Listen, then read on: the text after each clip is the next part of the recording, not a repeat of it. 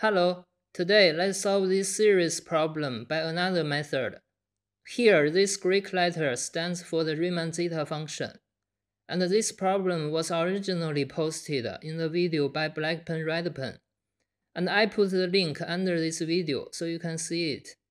And I will use an alternative method to solve this problem. So let's get started. Here is a Riemann Zeta function, and this is in a series form, so you are familiar with. And we can write this series form into the integral form. And if you don't know why we can write it into this integral form, you can click here to see my previous video. And in that video, I derived this equation from the series to the integral form. So right now, let's use this result and continue. And next, we subtract 1 on both sides of this equation. And for the right hand side, I write 1 as the factorial over the factorial. And in this case, we can take the 1 over k minus 1 factorial out. And for this k minus 1 factorial term, this term is a gamma function, so we write it into the integral form. And you can click here to see my previous video.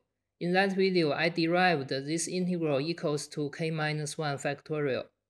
And next, we replace this factorial term by the integral, so we got here. And then we group them into one integral.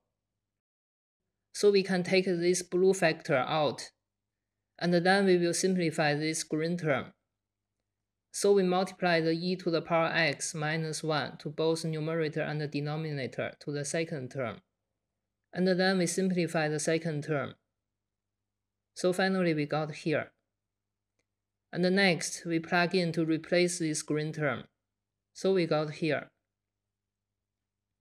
I copy them here. And then we put this factorial term inside the integral. And next, we take the sum on both sides. And note for this series, we write the first 3 terms to help you better visualize. And recall the Maclaurin series for the exponential function.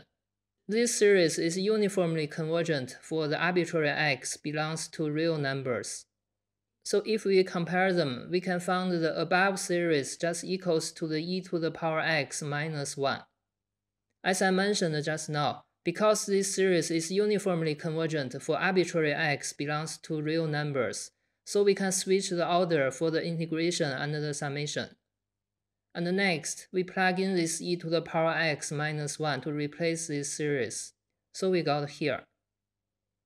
And these 2 terms cancel out.